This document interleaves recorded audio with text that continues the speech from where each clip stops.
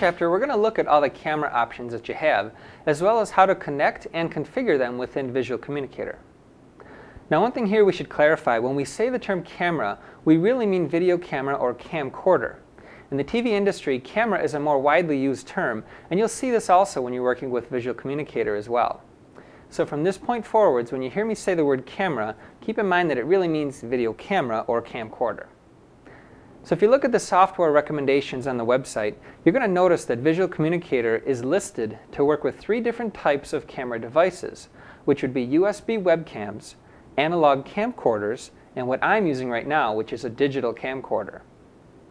One of the most asked questions is, what type of camera should I use? And my answer is always a digital camcorder with firewire. And these are pretty common nowadays. But what if you already have an existing older camera, or you've got a tight budget and you can only afford a webcam?